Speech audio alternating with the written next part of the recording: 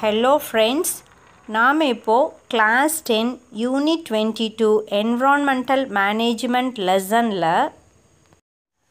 electrical energy management மின்னாற்றல் மேலாண்மை பற்றி பார்க்கலாம். Electricity or electric power is produced by generators.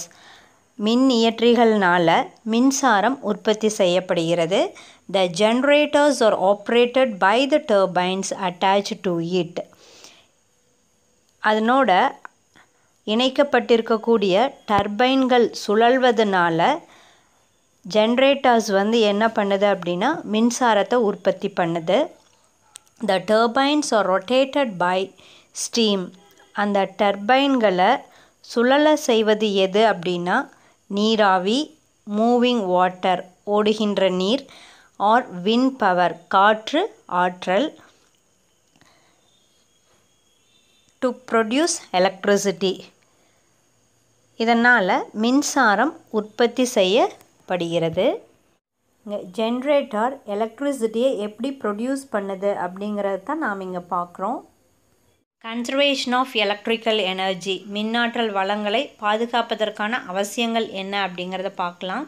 The following measures can be taken even at home and school to save electricity. நம்மளுடைய வீட்டில் பள்ளிகளில் இந்த வழிமுறைகளை பின்பற்றி நாம் மின்சாரத்தை சேமிக்க முடியும். Use energy efficient appliances to save electricity like compact fluorescent lamps CFL, light emitting diode LED bulbs and other electrical equipments. குறைந்த மின் ஆற்றலை மேம்படுத்தும் சாதனங்களான CFL compact fluorescent lamps, light emitting diode LED bulbs போன்ற மின் சாதனங்களை நாம் பயன்படுத்தலாம். ஸ்விட்ச் of the lights and fans, television and other electrical appliances when not in use.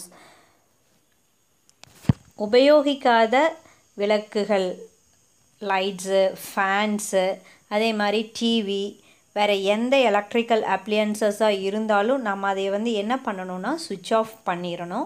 ஸ்விட்ச் of the Mobile phone chargers when not in use. So செல்லிடைபேசி மின் இணைப்பையும் தேவையில்லாத போது நம்ம என்ன பண்ணிடலாம் அப்படின்னா சுவிட்ச் ஆஃப் பண்ணிடலாம். Maximize the use of solar radiation. Solar water heating system can be used instead of electrical geysers. சூரிய ஒளியினை போதுமான அளவு நம்ம பயன்படுத்தலாம். மின் நீர் சூடேற்றிக்கு பதிலாக சூரிய ஒளி நீர் சூடேற்றிகளை நாம் பயன்படுத்தலாம். Minimise the use of air conditioners. ஏசியினுடைய பயன்பாட்டுகளை நாம் குறைக்கலாம். லைக் பண்ணுங்கள், ஷேர் பண்ணுங்கள்.